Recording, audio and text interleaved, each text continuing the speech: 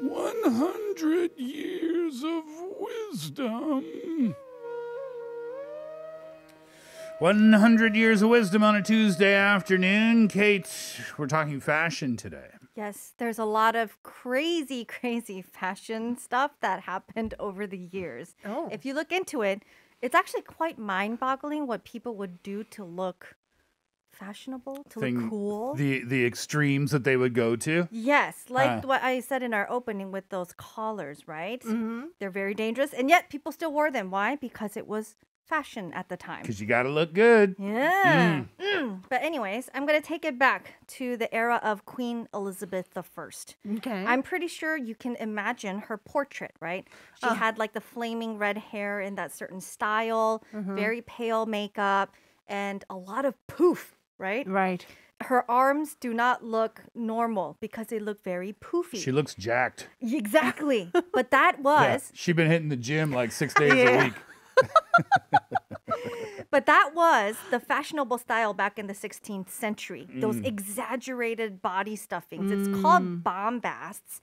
And they were popular among women and men. And pirates. I don't know Later, about pirates, maybe. But I don't know if pirates would like to wear this because they would usually use cotton or wool to kind of stuff the sleeves to make it look really jacked. Oh, hot. So imagine if it gets wet in the water. That's not going to be good for a pirate, right? That's very true. But so it was usually among like the higher uppers with their poofy sleeves, and they would stuff it with cotton or wool. What other material did they use to stuff their sleeves? Duck down. Commoners.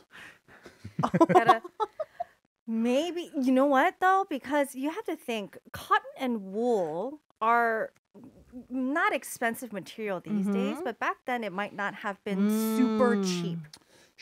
Well, wool. Okay, so wool comes from sheep. Cotton comes from the fields. What other thing would have been easily accessible?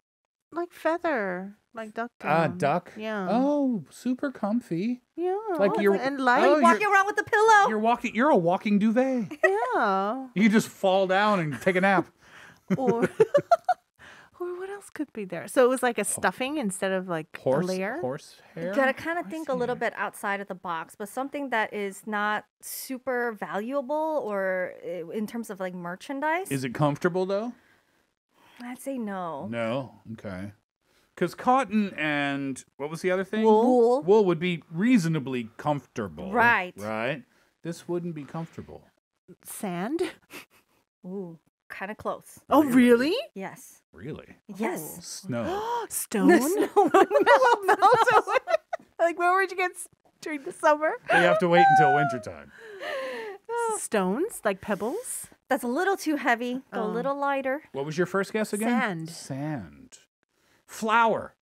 Oh, no. Grass? Like cooking flour. Something a little bit more expendable. And flour. Grass? No something grass? something between stones Hay. and sand. Hay. Oh, a little heavier than hay. Heavier than hay? Corn? I don't know. corn. Beans. But beans, you have to eat them, right? It's not edible. Not edible. Yeah. Something that isn't edible. All right.